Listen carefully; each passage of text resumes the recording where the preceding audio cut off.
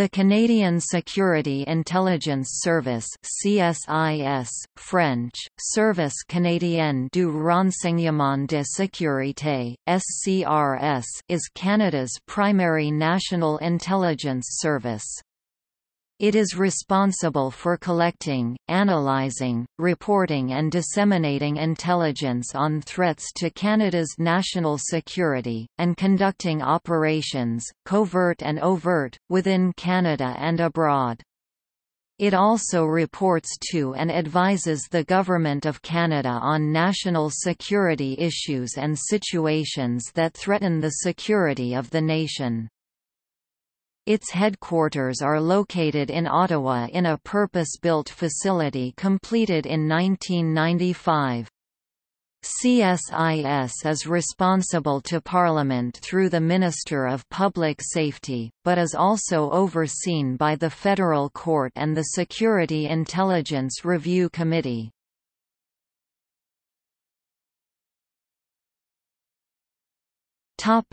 History.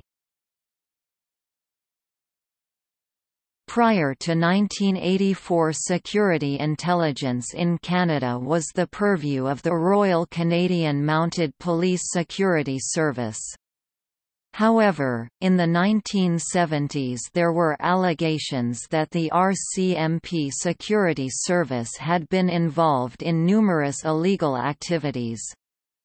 As a result of these allegations, in 1977, Justice David MacDonald was appointed to investigate the activities of RCMP Security Service. The resulting investigation, known as the MacDonald Commission, published its final report in 1981, with its main recommendation being that security intelligence work should be separated from policing, and that a civilian intelligence agency be created to take over from the RCMP Security Service. On June 21, 1984, CSIS was created by an Act of Parliament. At the time it was also decided that the activities of this new agency, the Canadian Security Intelligence Service, should be subject to both judicial approval for warrants, as well as general review by a new body, the Security Intelligence Review Committee, as well as the Office of the Inspector General, which was disbanded in 2012. Its de facto existence began on July 16 under the direction of Thomas D'Arcy Finn. At first, the main emphasis of CSIS was combating the activities of various foreign intelligence agencies operating in Canada. For example, it has been engaged in investigating economic espionage involving Chinese operations throughout Canada. While the threat posed by foreign intelligence agencies still remain, CSIS over the years has focused more and more on the threat to Canadian security and its citizens posed by terrorist activity.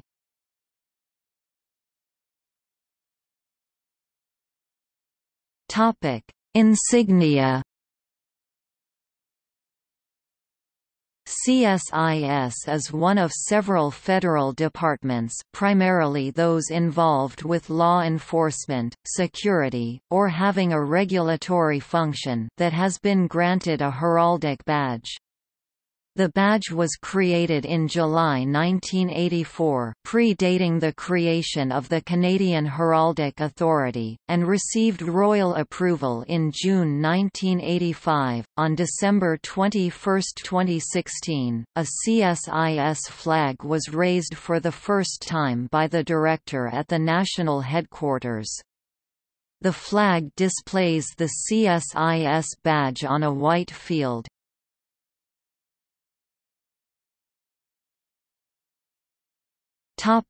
Mission and operations. CSIS is Canada's lead agency on national security matters and for conducting national security investigations and security intelligence collection. CSIS collects, analyzes intelligence, advises the Government of Canada on issues and activities that may threaten the security of Canada and its citizens. These threats include terrorism, espionage and foreign interference in Canadian affairs, proliferation of weapons of mass destruction, and information security threats. The agency is also responsible for the security screening program. There is no restriction in the CSIS Act on where CSIS may collect security intelligence or information relating to threats to the security of Canada. The agency may collect information on threats to Canada or Canadians from anywhere in the world. While CSIS is often viewed as a defensive security intelligence agency, it is not a domestic agency. CSIS officers work domestically and internationally in their efforts to monitor and counter threats to Canadian security. There is a distinction between security intelligence and foreign intelligence. Security intelligence pertains to national security threats, e.g., terrorism, espionage. Foreign intelligence involves information collection relating to the political or economic activities of foreign states. According to Section 16 of the CSIS Act, the agency collects this type of foreign intelligence within Canada.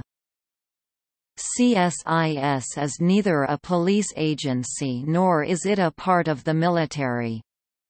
As an intelligence agency, the primary role of CSIS is not law enforcement. Investigation of criminal activity is left to the RCMP and local, provincial, regional or municipal police agencies. CSIS, like counterparts such as the United Kingdom Security Service (MI5) and the United States Central Intelligence Agency (CIA), is a civilian agency. CSIS is subject to review by the Security Intelligence Review Committee (SIRC) as well as other legislative checks and balances. The agency carries out its functions in accordance with the CSIS Act, which governs and defines its powers and activities. Canadian Police, military agencies, see Canadian Forces Intelligence Branch, and numerous other government departments may maintain their own intelligence components, i.e. to analyze criminal intelligence or military strategic intelligence. The Department of Foreign Affairs and International Trade maintains a Security and Intelligence Bureau to review and analyze overtly acquired information. The Bureau plays a coordinating and policy role. While not an intelligence agency, it is responsible for the security of Department of Foreign Affairs personnel around the world. However, these agencies are not to be confused with the more encompassing work of larger, more dedicated intelligence agencies, such as CSIS, MI5, MI6, or the CIA. As Canada's contributor of human intelligence to the Five Eyes, CSIS works closely with the intelligence agencies of the United States, United Kingdom, Australia, and New Zealand. Under the post-World War II quadripartite UK-USA agreement, intelligence information is shared between the intelligence agencies of these 5 countries. Permission to put a subject under surveillance is granted by the Target Approval and Review Committee. Security Liaison Officers (SLOs) of CSIS are posted at Canadian embassies and consulates to gather security-related intelligence from other nations. This information may be gathered from other national intelligence agencies, law enforcement services and other sources. SLOs also assess potential immigrants to Canada for security issues. CSIS has been named one of Canada's top 100 employers by MediaCorp Canada Inc. for the years of 2009 to 2011, and was featured in Maclean's news magazine.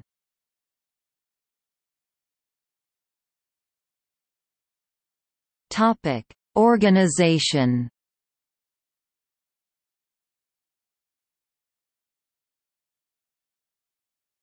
Topic: Regional. CSIS headquarters is located in Ottawa, Ontario and is responsible for the overall operations.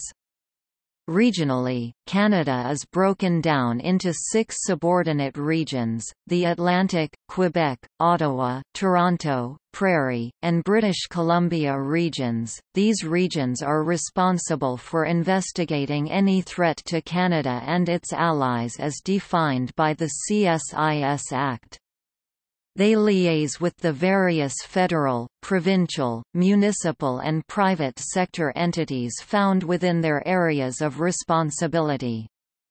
They also conduct various outreach programs with different community and cultural groups, universities, and private sector organizations in an effort to provide a better understanding, and to clear up any misunderstandings of what CSIS' role is.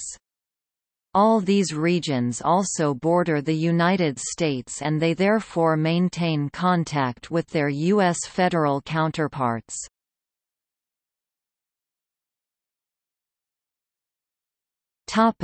Atlantic region. The Atlantic region encompasses the 4 Atlantic provinces Nova Scotia, New Brunswick, Newfoundland and Labrador, and Prince Edward Island, and is the smallest of the 6 CSIS regions. Its main office is located in Halifax, with 2 district offices in Fredericton and St. John's.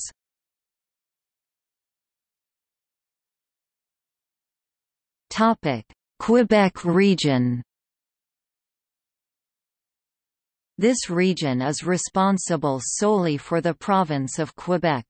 Its main office is in Montreal, with 1 district office in Quebec City.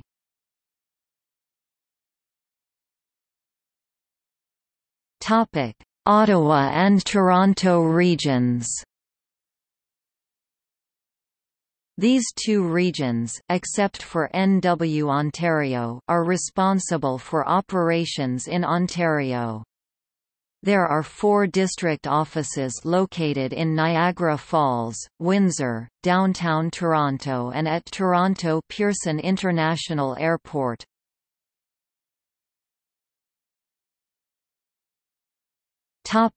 Prairie Region. Geographically, this represents the largest of the 6 regions and encompasses the area of Ontario north and west of Thunder Bay, Manitoba, Saskatchewan, Alberta and the 3 northern territories of Yukon, Northwest Territories and Nunavut. The regional office is located in Edmonton with 3 district offices located in Winnipeg, Regina and Calgary.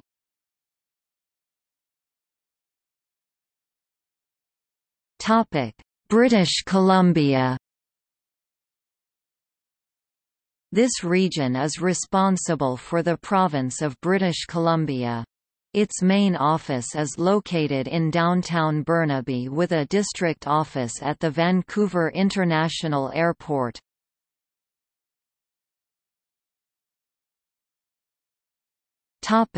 Branches.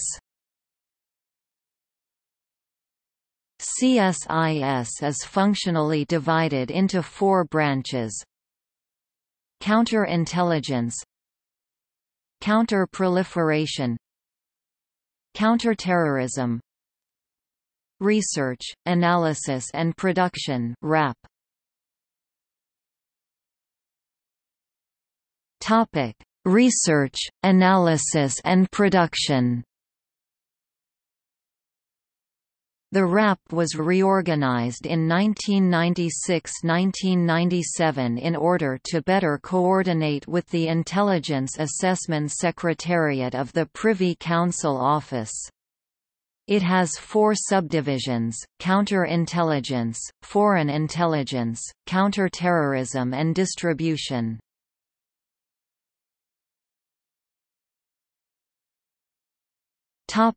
Oversight. The activities of CSIS are regularly reviewed on behalf of Parliament by the Security Intelligence Review Committee (SIRC). It is also under the portfolio of the Federal Minister of Public Safety. SIRC have access to all CSIS information, classified and open, with the exception of cabinet confidences. The Office of Inspector General was disbanded in 2012, whose previous function was to provide an annual classified report on CSIS operational activities for the Minister.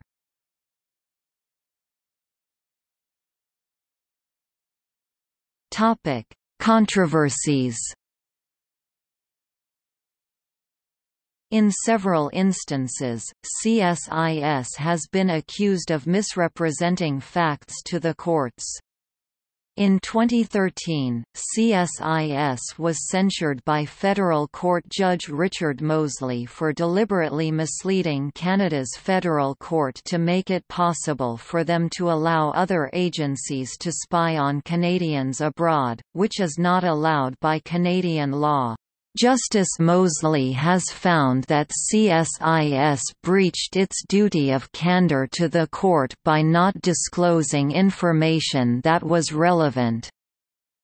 The federal court stated in a press release, CSIS has also been involved in cases where evidence has been mishandled or omitted from the courts. In 2009, it was alleged that the service did not disclose information that their confidential informants, which CSIS had been relying on to gather information about their targets, were either deceptive, or failed lie detector tests.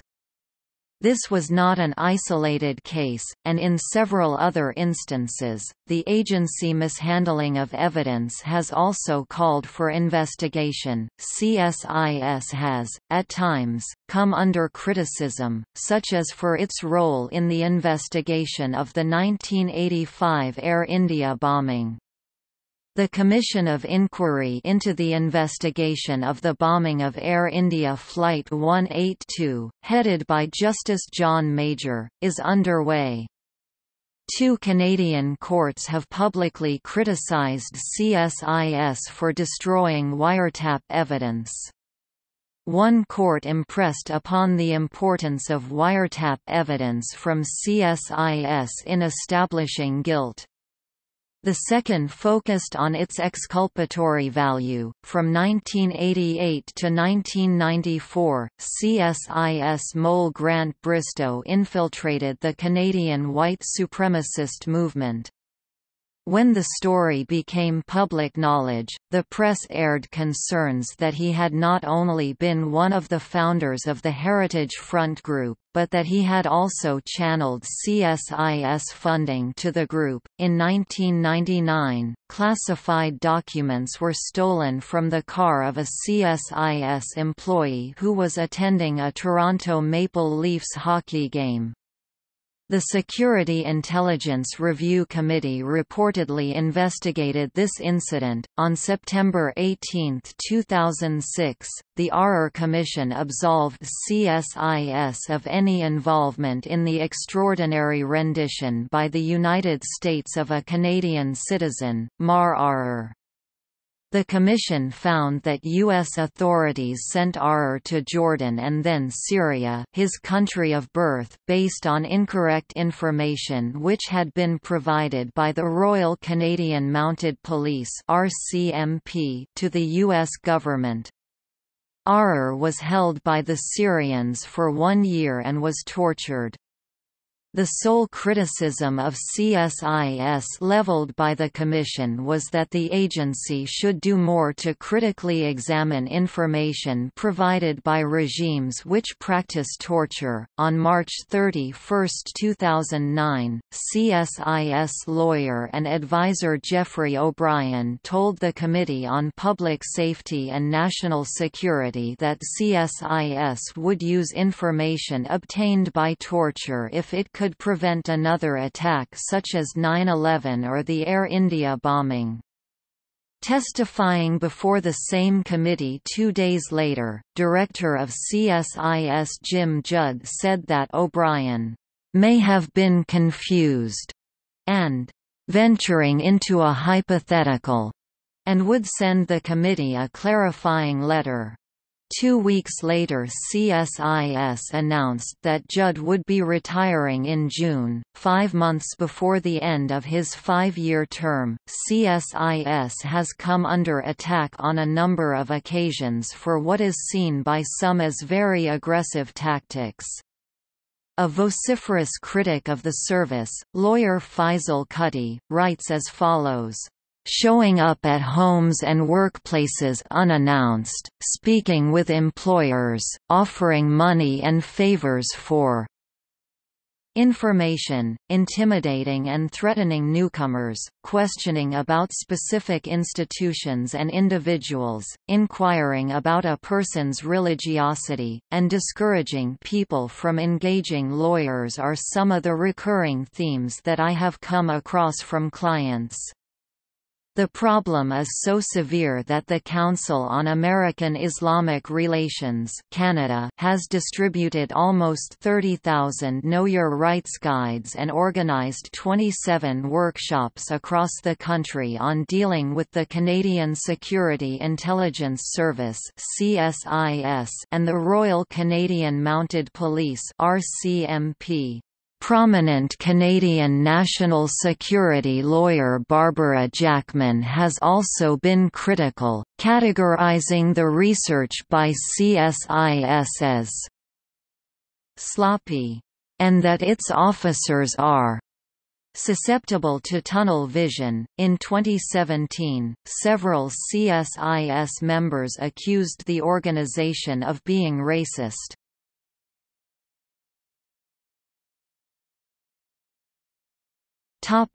See also: Canada Border Services Agency, Canadian Cyber Incident Response Centre, Communications Security Establishment, Financial Transactions and Reports Analysis Centre of Canada, Intelligence Branch, Canadian Forces.